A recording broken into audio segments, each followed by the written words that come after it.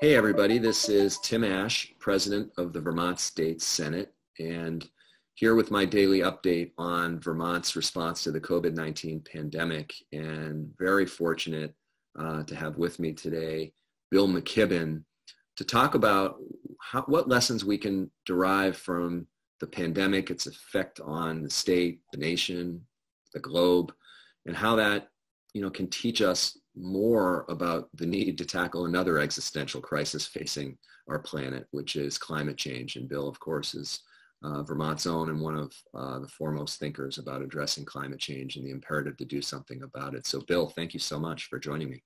Tim, what a pleasure to be with you. And these are good questions and ones I've obviously been thinking about and writing about some in the last little while.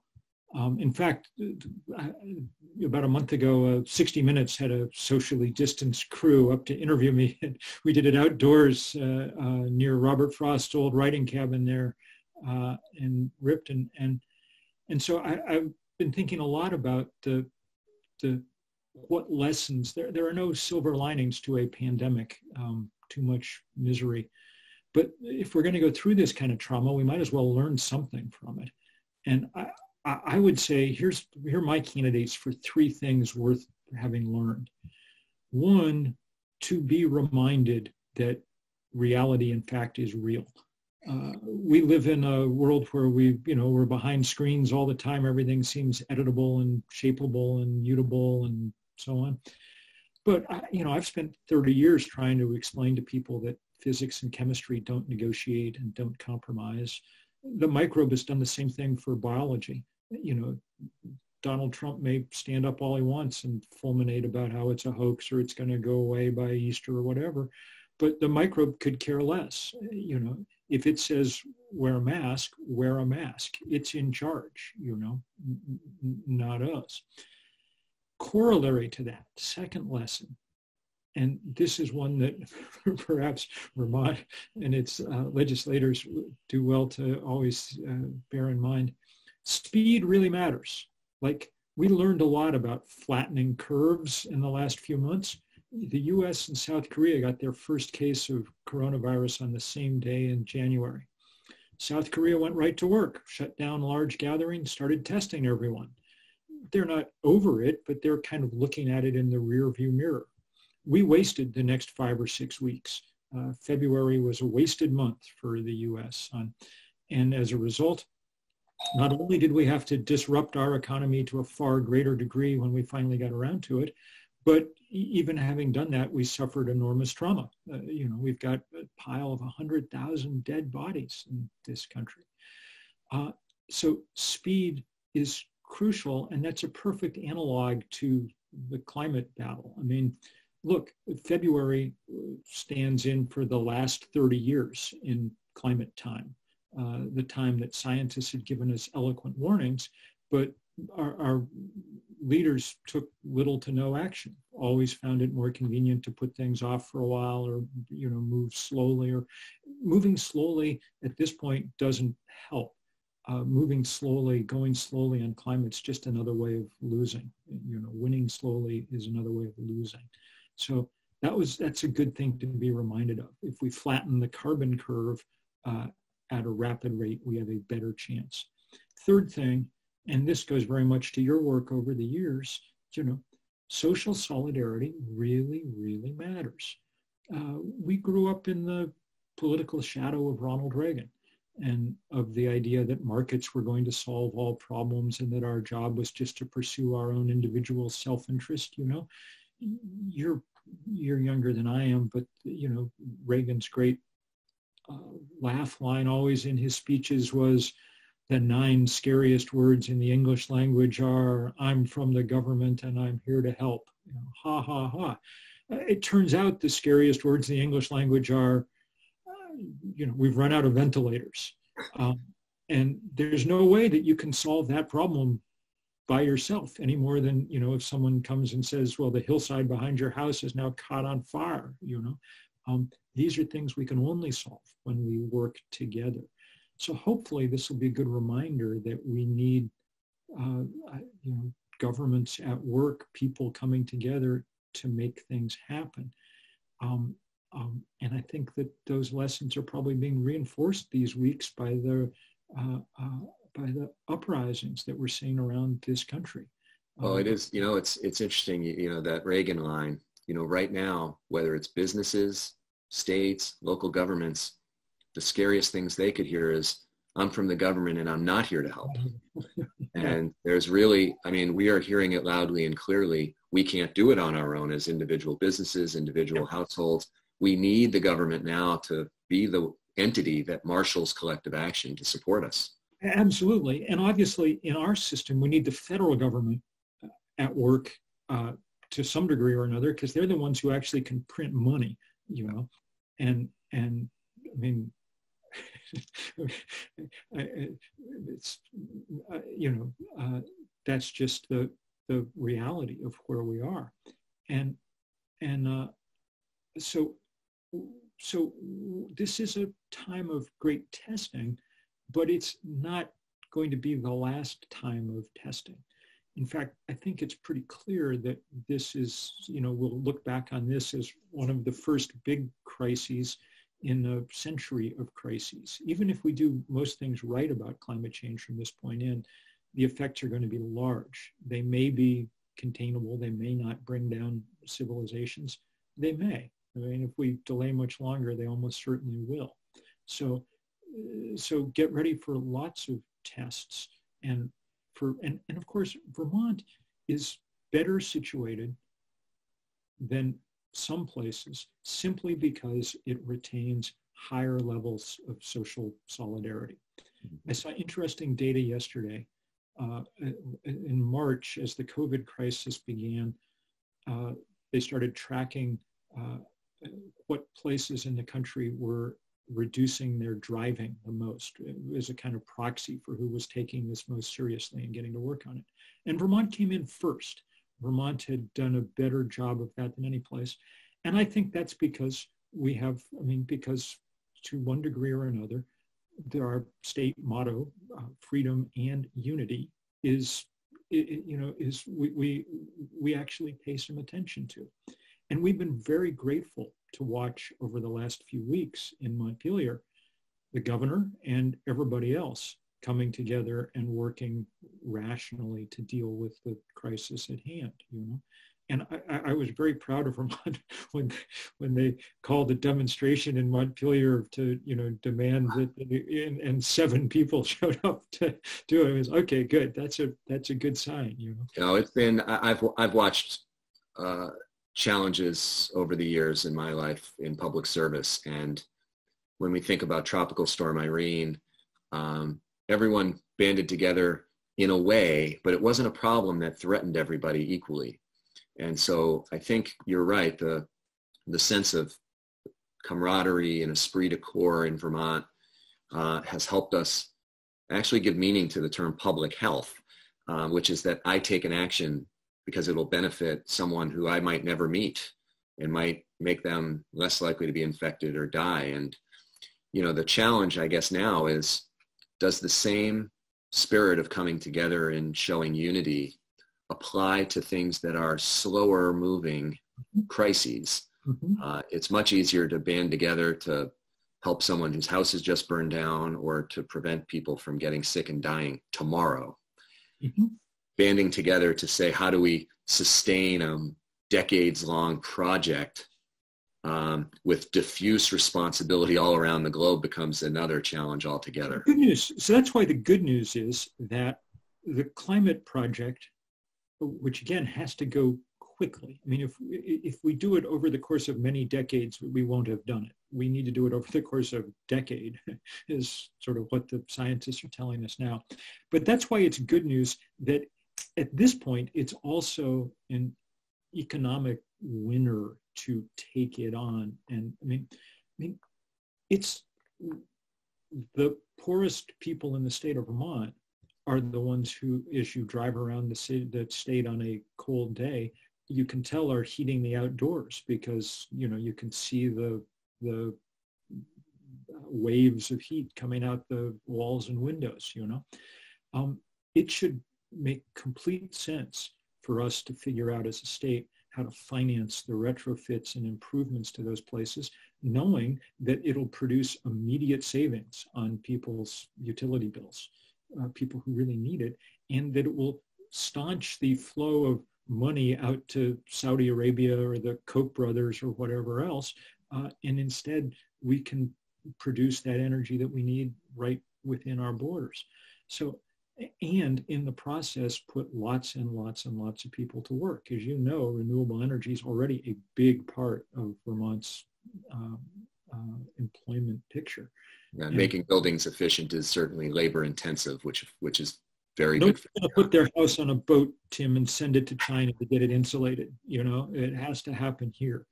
And so it should happen here. And the thing we need Montpelier to do is figure out how to make the kind of financial arrangements that allow, we don't need it to, as I say, a lot of this work pays for itself. It just doesn't pay for itself up front, So that's where we need people's, and we have some resources to, the Vermont Energy Efficiency Investment Corporation and, all that are real assets to have. Absolutely. My hope, is, as someone who's been in the sort of trenches writing a lot of the legislation over the years, my hope is that what we're going through now helps, it's almost like a snow globe. You shake it up and all the little pieces land in slightly different spots afterwards. And, I've been talking about doing an efficiency bond for residential and building heating efficiency. And the challenge we've had up till this moment is that the state's fiscal leaders, and by that I mean the treasurer, those who work in whichever governor's administration, have taken a very cautious and conservative view about debt because they're afraid it'll hurt the state's credit rating, which of course we have to be concerned about. But when we look at some jurisdictions, they've gone big into efficiency in ways that have produced more revenue to the public treasury than it has cost to pay the interest on the debt. But it requires thinking differently about the long-term benefits and being willing to take that risk in the short term to start producing these long-term benefits. So I'm hoping that we can shake that up as a result of what we're going through right now. That's true. And I hope that a number of things get shaken up. I got to say, just watching, I don't spend that much time, I got to say, working on stuff in Vermont just because there's other people who are doing a great job. Shout out to my colleagues at 350 VT and things. But also because probably it's, I've got to focus on China and India and Texas and, but one of the thing that always galls me is that the state of Vermont maintains its investments through its pension funds and through the UVM endowment in precisely the industry that's killing us off. Why we haven't divested from fossil fuel long ago and why legislator didn't demand that the state treasurer do that remains a complete mystery to me. These are investments that have lost us huge sums of money over time because the fossil fuel industry has been the worst performing part of our economy long before the COVID crisis sunk it yet again. And this was an easy and powerful way for the state to stand up and make an important, this divestment campaign's become one of the key parts of the fight for a sensible energy future.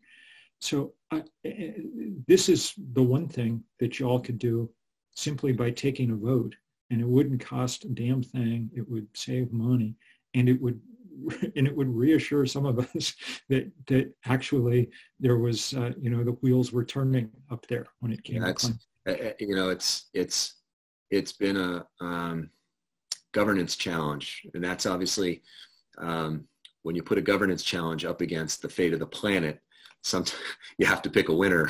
Right. The governance is your business. Yeah, so you can govern your way to extinction, but have proper procedures. Those of us who have been pressuring the treasurer to divest, there's always some technical reason why it's hard to disaggregate. And the irony is, back in the late fall, early winter, when Senator Andy Perchlik, me, and a couple other people met with the treasurer, made the case that other investments would perform better. And you look at the fact that they were practically giving oil away, the timing is not just from the, I mean, obviously from the planet's point of view, but from a financial point of view, the justification for maintaining the status quo has just disappeared. And so we've got progress there to make. Let me ask you, you're, because you're, you know, of any Vermonter, you are likely to be more tied into what's going on around the country and around the world in terms of, you know, real action around climate change. Sure. Have you seen anything that's stemming from the pandemic that's igniting new momentum, new passion, new? Absolutely. Country after country around the world is taking a kind of Green New Deal template as their recovery idea. It looks like that's going to dominate the EU's recovery from their economic woes. France and Germany and others seem very invested in it. It's a little harder to tell exactly what's going on in China right now. China's political system is opaque enough to make it difficult to, but it appears that there continues to be a kind of emphasis on renewable energy. I mean, they've been installing it faster than anyone in the world, even as there's also some backsliding around coal and things right now as they try to gin up the economy. In general, this is clearly the moment to be doing this work. You know, we've got 40 million unemployed people in this country now. If you cast about for what task there is large enough to absorb even a portion of that labor, you quickly come upon the idea that the thing we most need to do as a society is make this quick energy transition. And as we said, the economics support it. You know, you have to come up with the money to get people to do it, but when you do, it pays back the whole system, even if you're not counting the money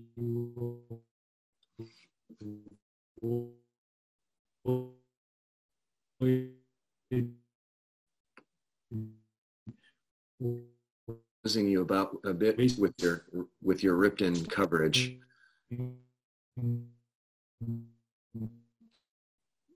Let's see that's happening until your point about the need for broadband improvements in Ripton is being proven at the moment, Bill. Let's see if we can reestablish your presence in real time here. Yeah. I can hear you. Let me hit pause for a sec. All right, we've got you back live and in person here. Let me just say, you know, it's no accident that the last time we were in a Great Depression in this country, we came out of it with a New Deal. This time, the Green New Deal is clearly where we need to go. Clearly, we won't get there until we change proprietorship in DC, but that doesn't mean that those of us in states and cities and towns can't work on a lot of the things that need doing in the meantime, because it makes both economic and environmental sense.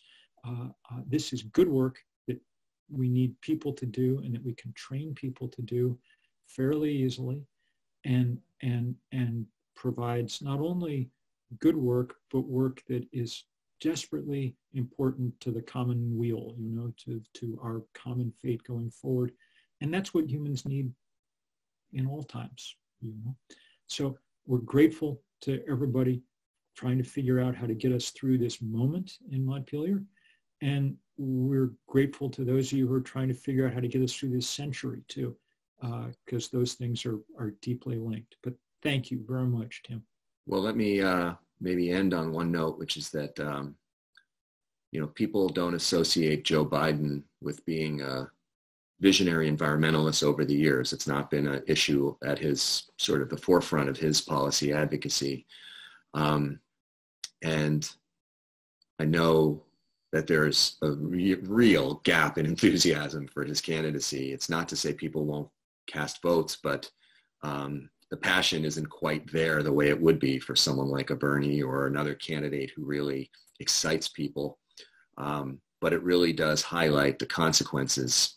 If he's not elected, everything we've just talked about is made so much harder. And this is why we build movements, because you can't, I mean, the point is not, politics is not to rely on individual people to get things done. The point is to build movements that shift zeitgeists, that make it possible for good leaders to get things done and make it impossible for bad leaders to perform their particular brand of evil. So that's why we build movements. And that's why it's really good that there are so many people in Vermont who are working hard on these things. Well, hopefully we'll be able to make good progress despite the challenges we're facing, which are, there's no shortage of just brutal financial challenges right now, but we're committed to making progress. So, all right. Thanks for being a guiding light, Bill. We're blessed to have you in the state. And get us invested, if nothing else. That one doesn't cost a penny, so get on it. I've got many lessons from you today, including that reality is reality, which I'm going to take away. I'll give you credit for it, but I'm going to steal it. All right. Well, that's good. Take care, man. All right. Thanks, Bill. And thanks everybody for watching.